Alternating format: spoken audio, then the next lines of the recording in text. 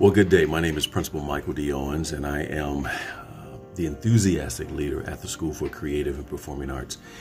And I must say that we've been with Nancy Young in 1 in 5 now for several years, really addressing the social emotional wellness of both our students and our staff.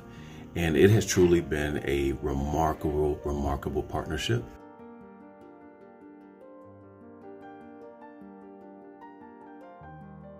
This year, we were presented with greater challenges than we had ever before in starting a school year.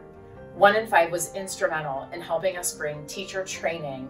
Our journey continued this year with prioritizing teacher self-care and culminated in our most recent activity, which is the Teacher Wellness Challenge that 1 in 5 helped us not only organize, but also incentivize to get our teachers to prioritize self-care.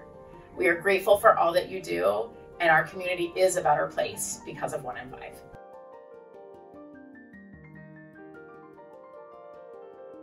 Hi, my name is Molly Thicking, and I am the Mental Health and Wellness Counselor at Mount Notre Dame High School. I'm going into my 5th year, and I use 1 in 5 to help train our staff. They have also provided us with hands-on resources to provide to our faculty and staff. We use to reach out at. Using 1 in 5 has been such a good resource for me. I could not do this work alone.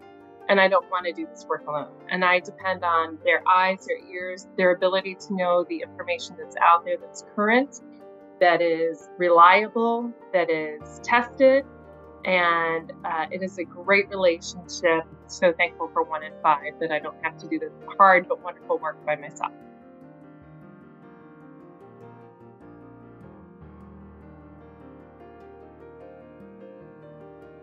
Hi, my name is Jake Richards, and I'm the Director of Curriculum and Instruction for the Ross Local School District. 1 in 5 have been instrumental partners as we continue to pursue wellness for our students, our staff, and our families. They share the expert knowledge and resources that we need to help the people we care about the most. And most importantly, they do so with love and understanding.